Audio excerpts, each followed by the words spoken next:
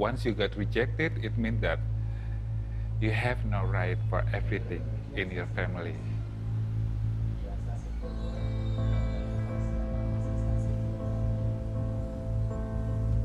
Maybe you can live like regular people or so-called normal people. You got HIV, you are gay, you convert from Muslim to Christian, so you just nothing in this country, but you're still alive. So you have to deal with that. You have to deal with that limited option. Homosexuality is not a crime in Indonesia, except in Sharia-ruled Aceh province. But since 2017, hundreds of LGBT people have been detained in the capital, Jakarta, as part of a religion-driven crackdown. I came out for the first time when I was 16, because my brothers and my sister make a joke of me. They always bully me when I was a child and teenager. They said like, you don't have girlfriend, are you gay? I was living in a small area. When you make a joke like that, it spread. So everyone knows that, hey, you're not normal, you don't like girls. At that time, I only know that when you like boys, that's wrong. My dad also said, you have to try to like girls. Not all my family hate me, only just my older brothers and sisters. But they have power to reject me, to make me out from my house. Bagus spent months living on the streets when he first came to Jakarta. He then began to put his life together by fixing computers, writing papers for university students, and learning web design by watching online tutorials. Today, Bagus has steady work as a freelance designer, and he's been in a relationship for 5 years. As a gay person, I can show our feeling. I can hold my boyfriend's hand, or I can have a family with him, with my partner. You know, when I live together with him, I have to pretend that he's my cousin, not my partner. I have a dream that someday maybe we will have our own house.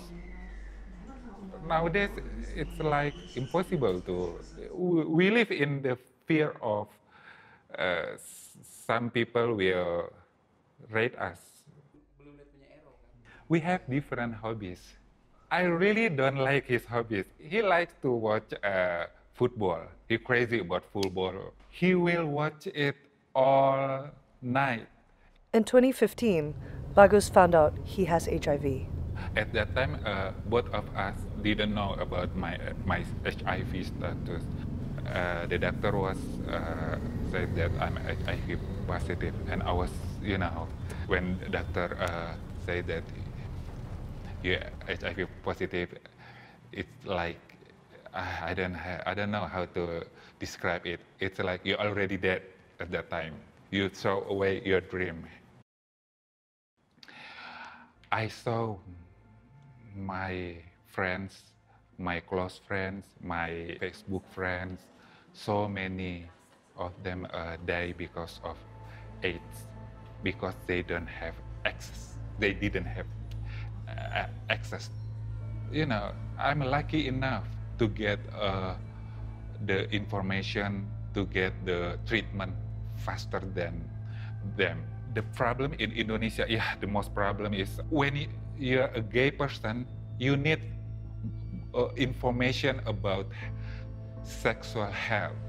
I see so many health issues based on sexual activities, and we don't get any information about that. Last 2 or 3 years, it's getting worse.